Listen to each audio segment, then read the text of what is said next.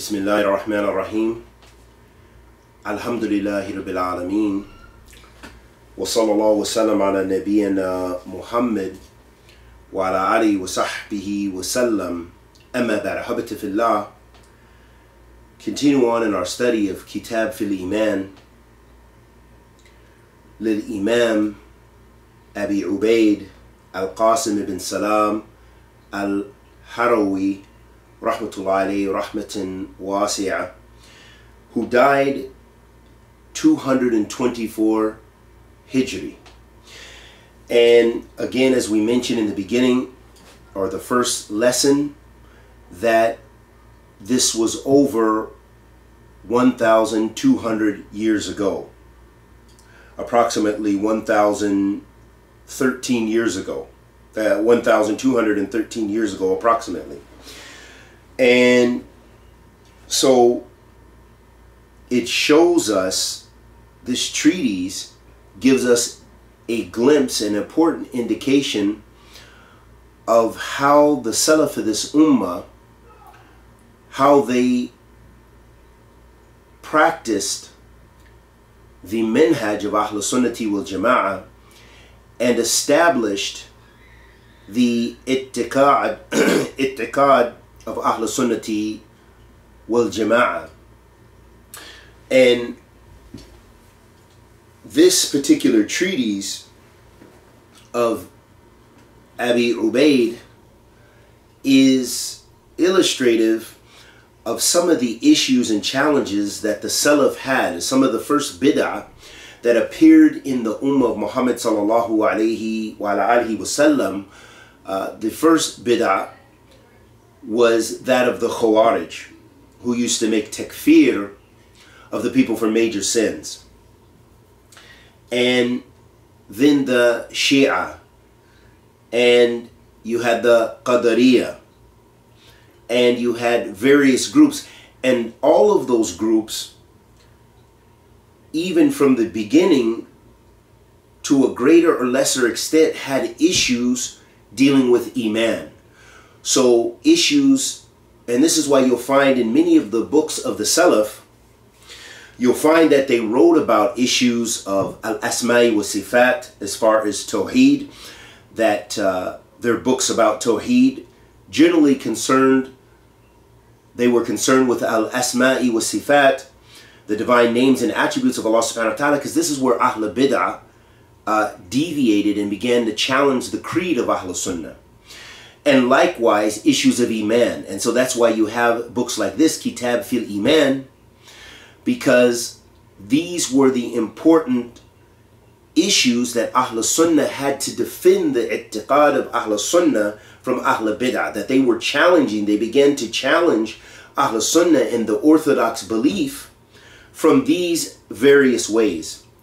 And as we mentioned, those two ways are by making ta'wil, or negating the divine attributes of Allah subhanahu wa ta'ala, and also by deviating in Iman and defining Iman. And that's why this treatise has such a great importance. And before we get into the text itself, we should have a little bit of background about some of the, to give us further context and insight into the treatise, into the time Abu Qasim or Abi Qasim that he lived, and those challenges that the Salaf faced in Iman. This is why you'll have a lot of athar, a lot of narrations of the Salaf dealing with these issues of Sifat, issues of Iman, and the other issues that you'll find in the great books of Aqidah that they had to deal with, because these were practical issues. These were not issues that were hypothetical issues, but rather they were real threats to the Islamic Aqidah. When you had various people coming into Islam with various understandings, people who were not Arab, who didn't know the language, and they brought in their baggage, so to speak, and their philosophies and ideologies, and all of this challenged the Orthodox creed. It all set up a way of challenging the Orthodox creed, that which comes from the Book of Allah and the Sunnah of the Messenger of Allah sallallahu alaihi wasallam, in accordance with the understanding of the Sahaba radiyallahu ta'ala anhum ajma'in. And as we mentioned some of the text, for example, the Hadeeth of Iftiraq, where the Prophet ﷺ said, افترقت اليهود على 71 فرقة وافترقت النصارى على 72 فرقة وستفترق هذه الأمة على 73 فرقة كلها في النار إلا واحدة قلنا من هي يا رسول الله قال من كان على مثل ما كان عليه وأصحابه. That Hadith illustrates for us, where the Prophet ﷺ said the Jews break into 71 sects, Christians 72 sects, my ummah is 73 sects, all of them in the fire except one. And then the companions, with their hirs, their vigilance in seeking knowledge, they asked, Men hiya ya Rasulullah, who is this sect that you're talking about? Who is this saved sect? Who are they? What characteristics? Because we want to be from them.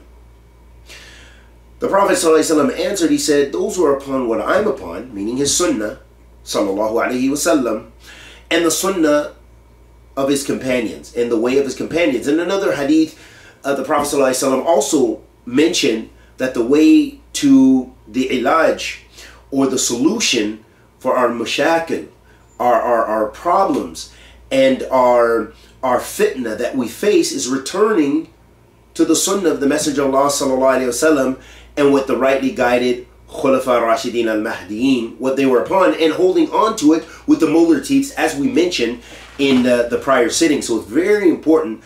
We have to know and understanding the creed of Ahl Sunnah wal Jama'ah, which mustannid, it comes from the Book of Allah and the Sunnah of the Messenger of Allah sallallahu alaihi wasallam, and the understanding of the Salaf of this ummah. And so during the time of the Messenger of Allah sallallahu alaihi wasallam, in the advent of Islam, the Prophet sallallahu alaihi wasallam, the people were divided into three categories basically. During the time of the Prophet sallallahu alaihi wasallam, especially in the time of Mecca, when he received the message sallallahu alaihi wasallam, that the people were either disbelievers, kuffar, or they were mu'mineen, believers. And then at the stage of Medina, they were further divided into three categories, and that third category would be munafiqun, meaning people who professed Islam on their tongues, but their insides do not attest to Islam, that they don't believe in Islam. And so those were the munafiqun. And so those were the three categories with regards to people, and that also has a direct import on what we've defined as Iman.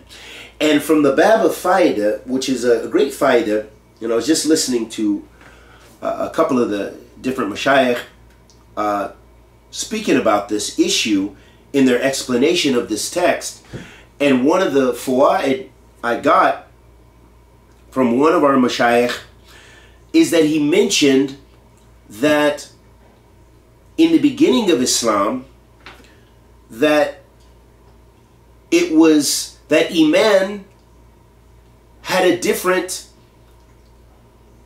what defined Iman was different than what we know to be Iman now, as the full categories of Iman, or the full parts of Iman. That it was, as everything in Islam, the revelation was in stages. And likewise, Iman was in stages. As Imam Muhammad ibn Abdul Wahhab rahimahullah ta'ala, he mentions about the Prophet sallallahu alayhi wasallam, that he said, أخذ على هذا 10 سنين يدعو إلى التوحيد وبعد 10 عرج به إلى السماء وفرضت عليه صلوات الخمس. Imam Muhammad ibn Abdul Wahhab rahimahullah ta'ala, he mentions about the Prophet sallallahu alaihi wasallam, is that he sallallahu alaihi wasallam was on calling to Tawheed for 10 years in Mecca. At this time, Iman was defined by what? By just a belief in the heart. Because there was no open ibadah at that time. It wasn't, the mashru'iyah of salat, the obligation of salat wasn't until after the Prophet sallallahu alaihi wasallam urija bihi al-sama, that he went to the heavens. And that's when the salawat al-khams, the 5 daily prayers, was legislated. So that shows us, as Sheikh Abdulaziz Al-Rais, he mentions, hafidhullah ta'ala, about this, that in the early stages of Islam, Iman had a different context. That Iman at that stage was defined by belief in the heart. And that's what you have from the Jews and the Christians and many people when they say they have faith in God or faith in whatever, that what they mean is it's something in their heart. So for them, it's not a matter of practice, where in Islam, as we see, as the Quran was revealed, as our Prophet ﷺ made hijrah, as these obligations became obligations, prayer and Saum and the other aspects of ibadah, then that showed us that Islam, it developed as Iman developed as well.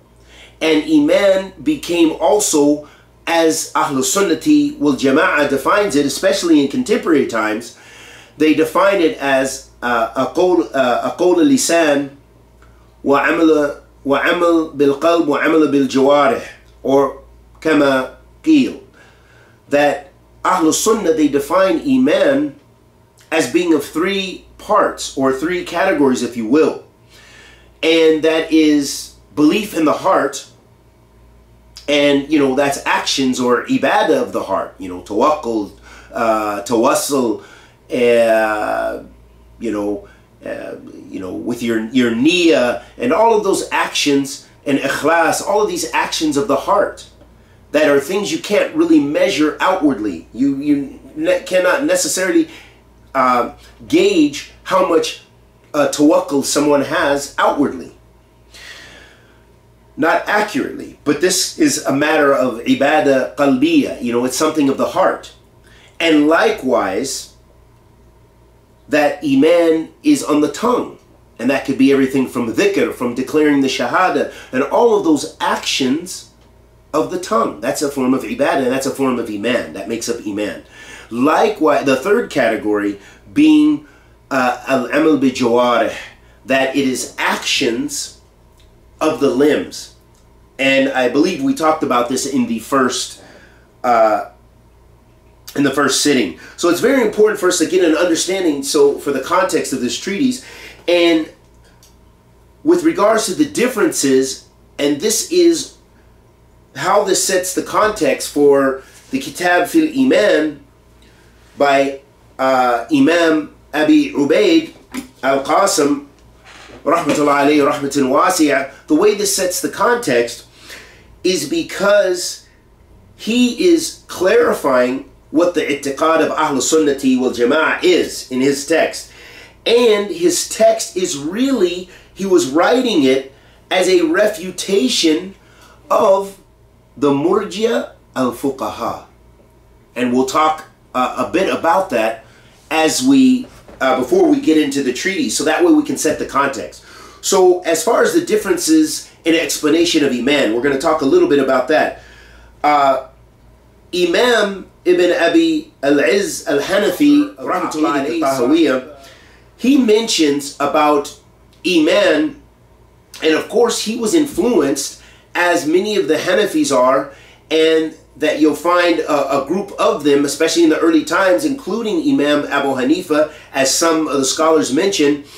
And there is some differences, and some say he left and he had the Aqeedah of Ahl Sunnah with regards to Iman, and some say Imam Abu Hanifa, akhta, he made a mistake in the bab of Iman. And this is what we find from many of the Hanafis, and they hold a view such as this. So Imam Abi Izz, he said, Ibn Abi Izz al-Izz al-Hanafi, rahmatullahi alayhi rahmatul wasi, he said, opinions differ as to what Iman means. Imam Malik, al-Shafi'i, Ahmed ibn Hanbal, ibn Rahawayh, and the scholars of Ahl al-Hadeeth, the scholars of Ahl al-Medina, as well as the Zahiriyah, believe that Iman is to affirm, tasdeeq, in the heart, to declare with the tongue, and to act with the body. So this is one qawl. And this is the qawl of Ahl Sunnah. That Iman is, as we mentioned, tasdeeq in the heart. It's, believing in the heart, affirming in the heart, attesting on the tongue, and actions of the limbs, actions of physical ibadat. And then he said, many Hanafis, on the other hand, believe what Imam al-Tahawi said, namely that Iman is to declare with the tongue and affirm in the heart. Some even say that oral declaration does not form part of the essence of Iman, only an extra pillar of Iman. And this is the view of Abu Mansur al-Maturidi. So it's very important for us to get an understanding and the context that there was basically, in general, we could say, two general aqwal, and then they even further divide, especially the qawl of Ahl Bid'ah and the mistaken qawl.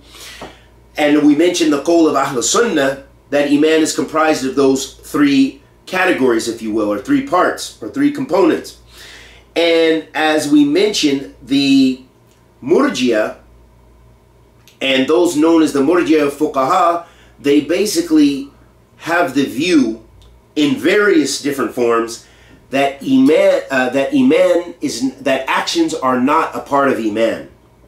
That actions are not a part of Iman. They're outside of Iman. They are still, of course, from Islam, and you should do actions, and it depends on the level of their irja. It depends on how they have deviated with regard to the creed of Ahl Sunnah and Iman.